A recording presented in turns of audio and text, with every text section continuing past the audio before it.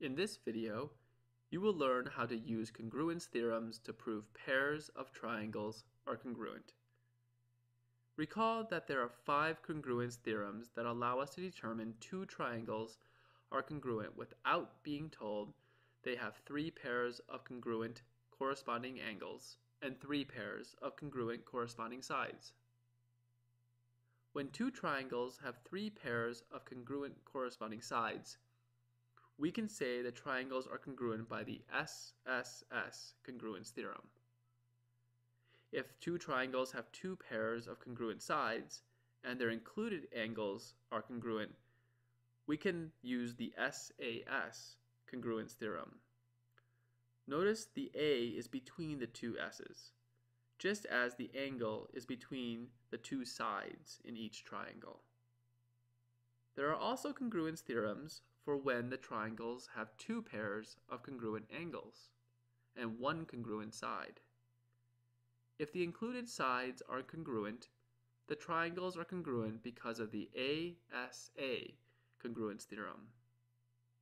However, if the congruent sides are across from a pair of congruent angles, we can use the Aas congruence theorem to say the triangles are congruent.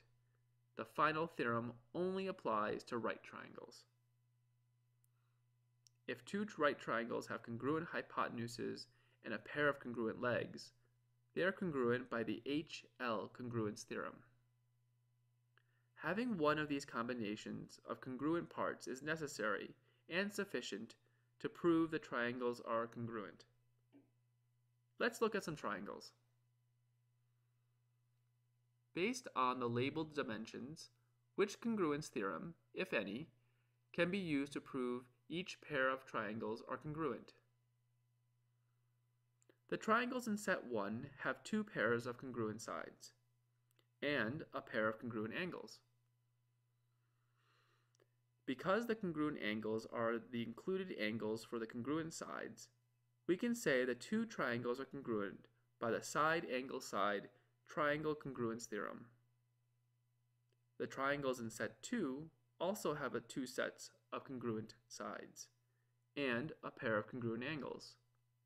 However, the angles are not in a place that matches one of the congruence theorems. There is not a side-side angle congruence theorem, and we have no other information about the triangles, so we cannot say for sure if the triangles are congruent.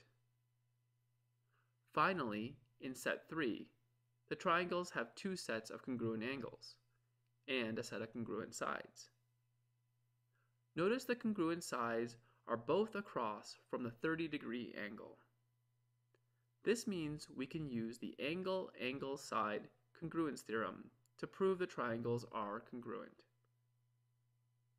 Now you know more about using triangle congruence theorems to prove 2 triangles are congruent. Thanks for watching.